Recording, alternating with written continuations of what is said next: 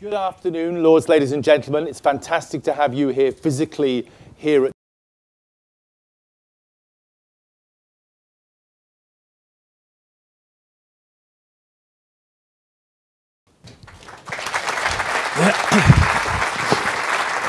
James, thank you. Good afternoon, everybody, and a very warm welcome to this, our 59th annual lecture. It's wonderful to see you all here, with Ditchley looking its best, drawing together old friends and new, helping us to think new thoughts and make new connections, just as our founder, Sir David Wills, had always envisaged. But as we've been gathering beforehand, there is, of course, one old friend whom we sorely miss this year, Catherine Wills, who died too young last September. And in her quiet, shy, but very determined way, Catherine was our guiding spirit for over 20 years. And there was never any fuss or nonsense with Catherine, but she was always there, ready with a thoughtful touch on the tiller, encouraging and supporting us all. Ditchley gave her such great pleasure, and I know that she was really proud to see it flourish in recent years under the leadership of our director, James Arroyo. Indeed, it was her confidence in James that helped shape her final act of encouragement and support for Ditchley, the extraordinarily generous bequest she left us in her will. And in her mischievous way, not long before she died, she said to James that she would be leaving Ditchley a little something. Well, the little something turned out not to be little at all. In fact, it turned out to be rather a big something. So big indeed that it amounts to a second founding of Ditchley. And I think amongst ourselves we used to talk of Catherine as carrying on her father's work. Now, because of the extent of her generosity, we need to think of Ditchley as equally being Catherine's work. So it's now our responsibility, supported by Catherine's cousin Rob Wills as the new family trustee, to take forward Catherine's vision for Ditchley. And I'm sure that today of all days, her spirit is sitting here with us in the front row. And on behalf of everyone here, Catherine, thank you for all you did for Ditchley.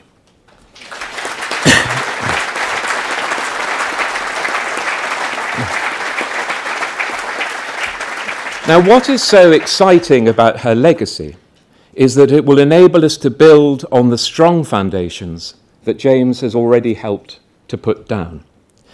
This year, we've been strengthening our ties with American and Canadian Ditchley, which continue to give us generous support. And a very warm welcome to our American friends who are here today in strong numbers. Our new European venture, Ditchley Deutschland, about which we are extremely excited, is up and running and had its first conference last week in Frankfurt. So I think that at this time of complexity and change, Ditchley is proving its worth, the antidote we need to short-termism and performative politics. And here we're doing more, better in our program, with our networks, with our technology, and of course in all the work going on in the House that I hope some of you will have seen. So on behalf of the Ditchley Council of Management, I'd like to thank James and Kerry and the whole team here at Ditchley for all that they do as we prepare for the even more ambitious phase that lies ahead. So if here we like to think that we stand for seriousness and the desire to build understanding, there is no one who has better illustrated those values in their career than Director Bill Burns, whom I'm delighted to welcome today. Or perhaps I should say welcome back, since he is no stranger to Ditchley, or indeed to Oxford, where he studied as a Marshall Scholar. Now, Bill has already, in my view, fulfilled the most crucial task of any annual lecturer.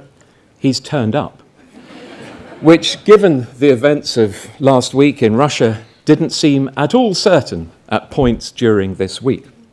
And it's particularly nice that he's been joined by his wife, Ambassador Lisa Carty, who is the US representative to the Economic and Social Council of the United Nations, and I'd like to welcome her too to Ditchley. So, garlanded with honours, indeed the highest honours that the American diplomatic service can bestow, Bill held the highest rank in the Foreign Service, Career Ambassador, that it is possible to hold. He was only the second career diplomat in the history to become the Deputy Secretary of State, and when he left the Foreign Service in 2014, he became President of the Carnegie Endowment for International Peace.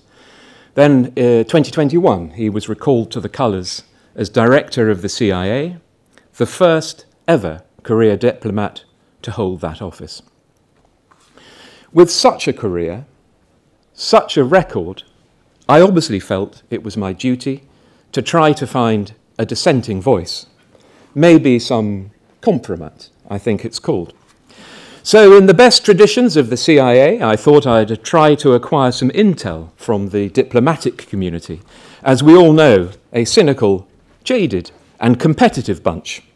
Who better to dish the dirt than the kind of people who come to Ditchley?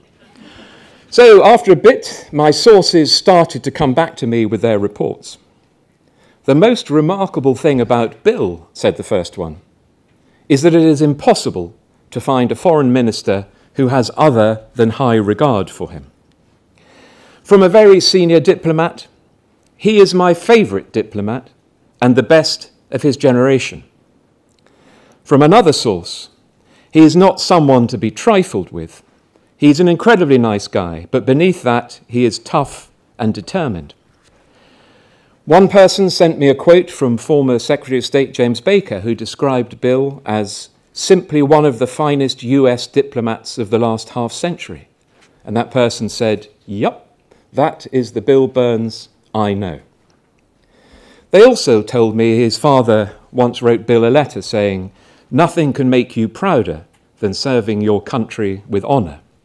That, they said, exemplifies Bill in my mind. So you can see I failed comprehensively on the compromat. And I know that even the Iranians and Russians regard him with great respect. One other thing struck me about the people who wrote endorsements for Bill's memoir, The Back Channel, available at all good bookshops. 7 former Secretaries of State, Kissinger, Baker, Shultz, Rice, Albright, Kerry and Clinton, all endorsed the book. But most importantly to me, that was across the political divide. And in today's polarising world, it was a sign not just of the very high regard in which Bill is held, but a refreshing reminder that things can be different, as we know here at Ditchley. Now, Bill speaks Russian, Arabic and French. As a special concession to me, he's kindly agreed to talk to us today in his 4th language, English. With his background and experience, his deep personal knowledge of the situation in Russia and Ukraine, it is not hyperbole to say that there really is no one better placed than he to talk to us on the theme of a world transformed and the role of intelligence. There is certainly no one we would rather have here with us today at Ditchley, and so it is with great pleasure that I invite Director Burns to give us this year's annual lecture.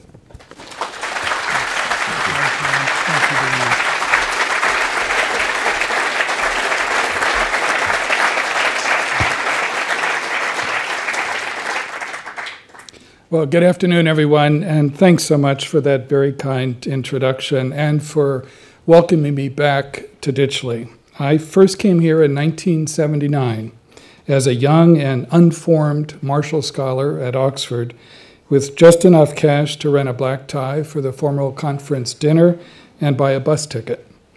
I must admit that my memory of the conference itself is hazy, but the effect it had on me was profound. It gave me an enduring appreciation of the power and purpose of the transatlantic alliance and of the particular significance of Anglo-American partnership. A decade later, I was a career American diplomat working for Secretary of State James Baker. It was one of those rare plastic moments in history, moments which come along only a few times each century.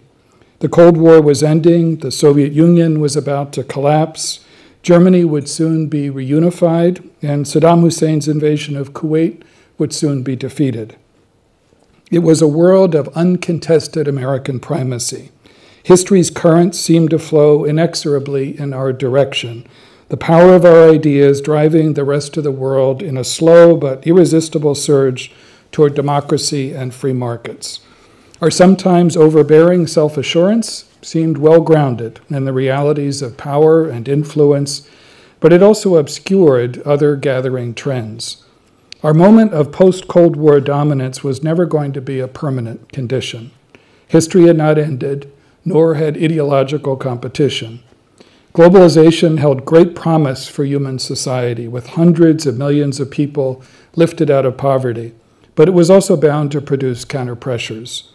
In a transition memo that I drafted for the incoming Clinton administration at the end of 1992, I tried to capture the dim outlines of the challenges ahead. While for the first time in 50 years we do not face a global military adversary, I wrote, it is certainly conceivable that a return to authoritarianism in Russia or an aggressively hostile China could revive such a global threat. I tried, however imperfectly, to highlight the risks that democracies and free markets would inevitably face in a world in which economies were globalizing, but as I put it at the time, the international political system was tilting schizophrenically toward greater fragmentation. And I tried as best I could to sketch the shared global threats already posed by climate change and global health insecurity, especially the then raging HIV/AIDS epidemic. For the next quarter century, I remained a proud and very fortunate American diplomat, serving mostly in Russia and the Middle East and in senior positions in Washington. I shared in diplomatic successes and made my share of mistakes. As America's unipolar moment faded, and some of what I had tried to foresee in that long-ago transition memo began to unfold. Today, as director of the Central Intelligence Agency, I'm afraid to say that I've now lived and served long enough to face another plastic moment in a world that is far more crowded, complicated, and contested than the one I experienced in those heady days as a young diplomat 3 decades ago. It is a world in which the United States is no longer the only big kid on the geopolitical block, a world in which humanity faces both peril and promise. My job now is to help President Biden and senior policymakers understand and shape a world transformed. So what I'd like to do this afternoon is sketch the main features of the new landscape before us and what it means for the role of intelligence. We are, as President Biden reminds us, at an inflection point. The post-Cold War era is definitely over. Our task is to shape what comes next, investing in our foundational strengths and working in common cause with our unmatched network of alliances and partnerships, to leave for future generations a world that is more free, open, secure, and prosperous. That is a very tall order. Our success will depend on our ability to navigate a world with 3 distinctive features. First is the challenge of strategic competition from a rising and ambitious China and from a Russia which constantly reminds us that declining powers can be at least as disruptive as rising ones. Second are the problems without passports, like the climate crisis and global pandemics, which are beyond the reach of any one country to address and are growing more extreme and existential. And third is the revolution in technology, which is transforming how we live, work, fight, and compete with possibilities and risks we can't yet fully grasp. Those singular challenges sometimes conflict with one another, with cooperation on shared global problems both more vital and more difficult, too often the victim of strategic competition.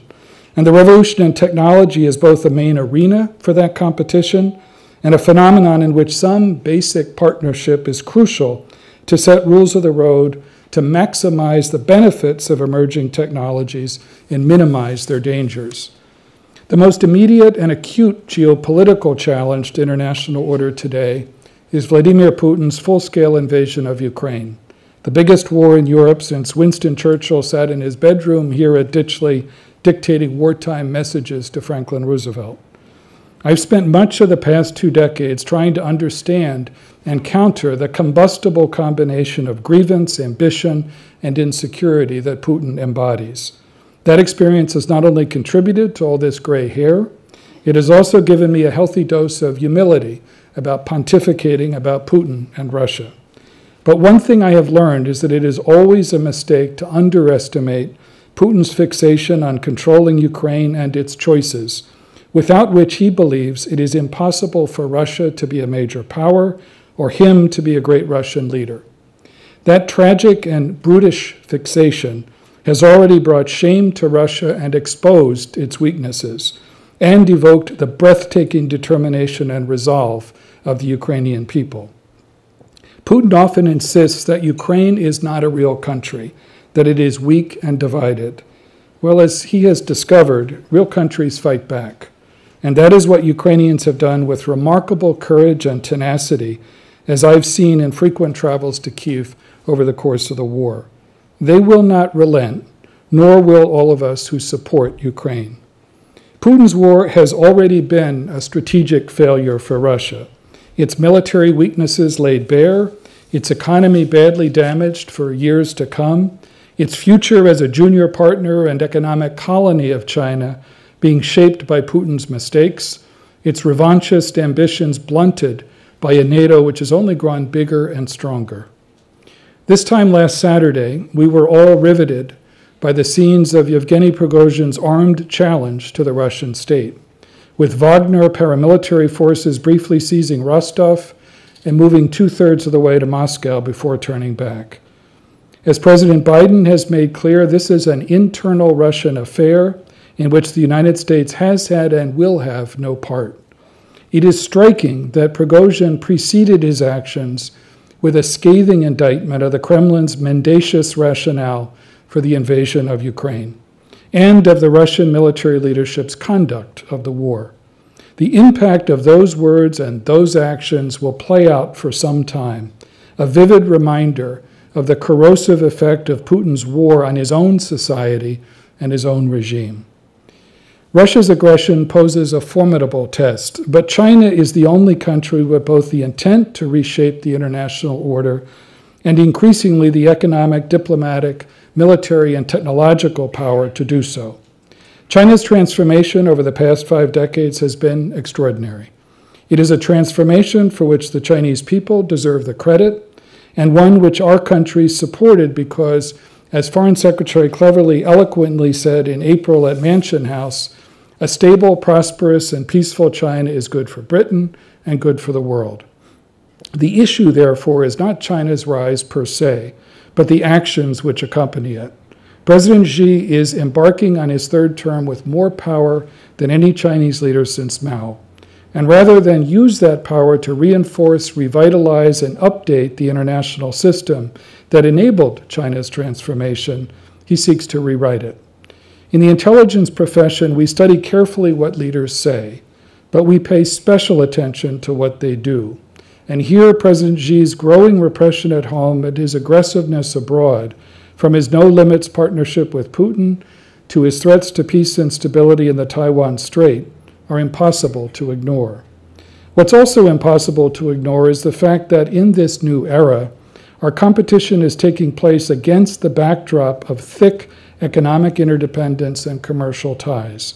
That has served our countries, our economies, and our world remarkably well. But it has also created strategic dependencies, critical vulnerabilities, and serious risks to our security and our prosperity. COVID made clear to every government the danger of being dependent on any one country for life-saving medical supplies, just as Putin's aggression in Ukraine has made clear to every government the risks of being dependent on one country for energy supplies. In today's world, no country wants to find itself at the mercy of a cartel of one for critical minerals and technologies, especially a country that has demonstrated the will and capacity to deepen and weaponize those dependencies.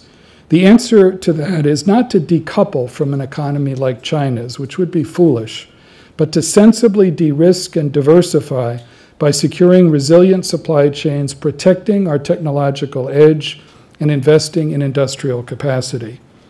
In a more volatile and uncertain world in which power is more diffuse, the weight of the hedging middle is growing, economically, politically, and militarily. Democracies and autocracies, developed and developing economies, and countries from the global south and other parts of the globe are intent on diversifying their relationships in order to expand their strategic autonomy and maximize their options. These countries see little benefit and lots of risk in monogamous geopolitical relationships. Instead, we're likely to see more countries pursue more open relationships than we were accustomed to over several post-Cold War decades of unipolarity. And if past is precedent, we ought to be attentive to rivalries between so-called middle powers, which have often been the match that ignited collisions between major powers. We do not have the option of focusing on a single geopolitical pacing threat. We face an equal threat to international order and indeed to the lives and livelihoods of our people from shared or transnational challenges, of which the climate crisis poses the most clear and present danger. We can no longer talk about tipping points and catastrophic climate impacts in the future tense. They are here and now, imperiling our planet, our security, our economies, and our people. Last month in Washington, D.C., you could not see across the Potomac River from CIA headquarters in Langley, Virginia, or take a breath without subjecting your lungs to hazardous materials because of smoke from hundreds of wildfires across Canada. Climate change is the quintessential threat multiplier, fueling energy, health, water, and food insecurities, setting back our progress on economic and human development, turbocharging what is already the worst period of forced displacement and migration in history, and further exacerbating instability and geopolitical tensions and flashpoints. These two threats, geopolitical and transnational, are impossible to disentangle. We have to be honest, as I noted before. Competition in many ways makes cooperation more difficult, but we're going to have to do both.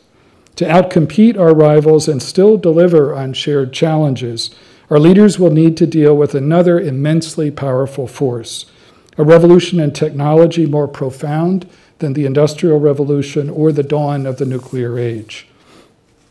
Advances in computing-related technologies, from chips to quantum to artificial intelligence, are leading to breakthroughs of remarkable scale and scope.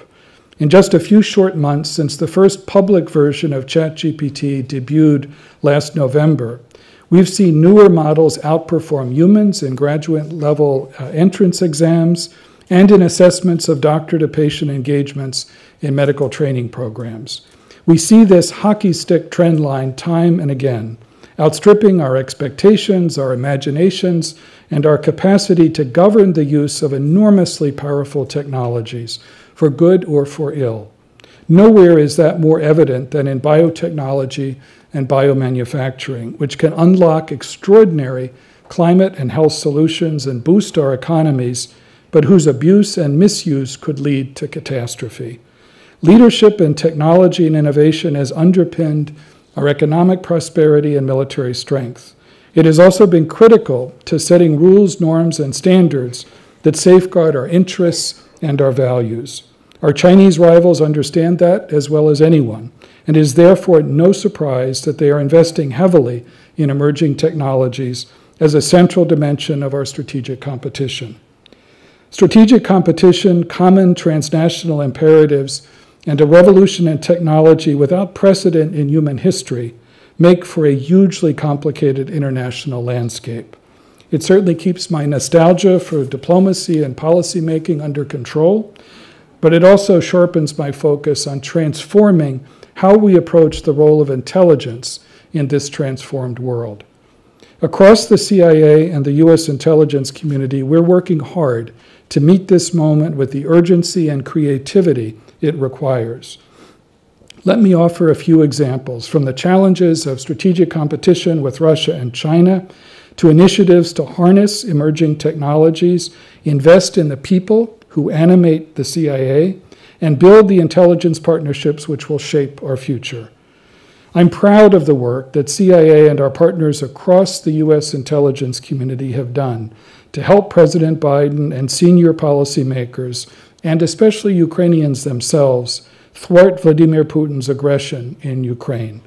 And I'm proud of our close partnership with our British allies, in particular the women and men of the Secret Intelligence Service, led by my friend Sir Richard Moore, for whom I have the greatest respect. Together, we provided early and accurate warning of the war that was coming, the essential function of any intelligence service.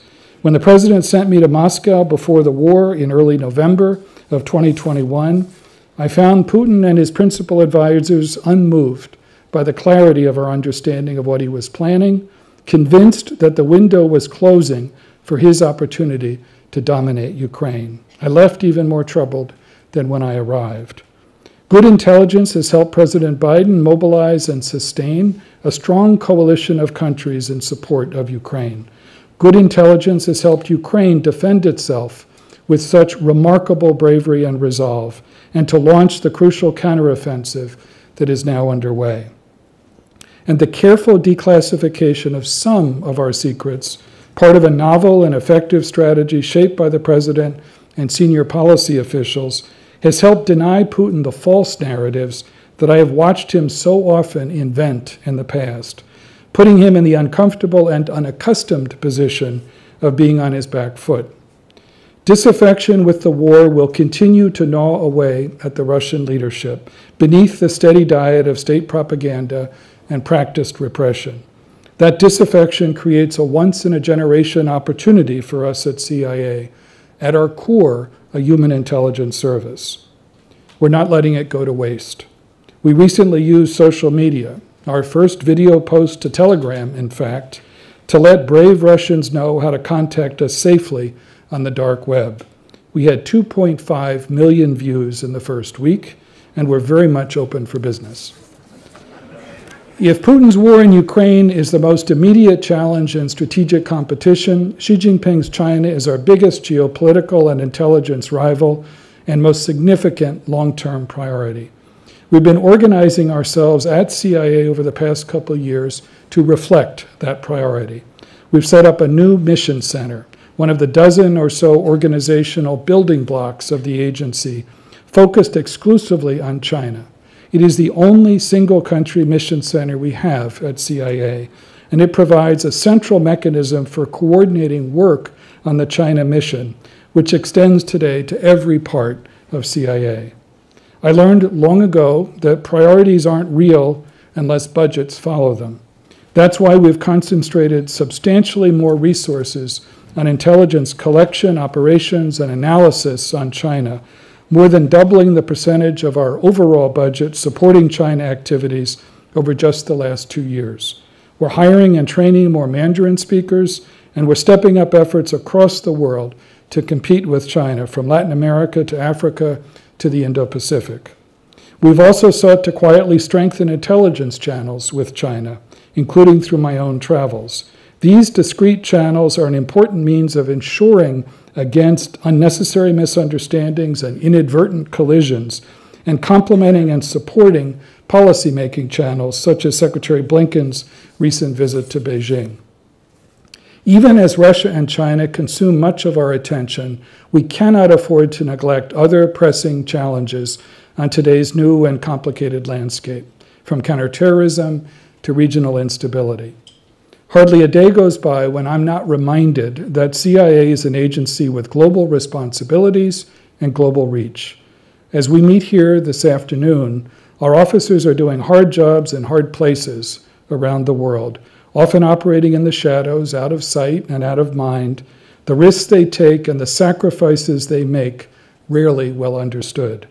The successful U.S. strike last summer against Ayman al-Zawahiri, the co-founder and former leader of al-Qaeda, was a reminder of the capability and determination still focused on terrorist threats. For many years to come, we will have to perform a delicate balancing act juggling renewed major power rivalry with all sorts of other challenges.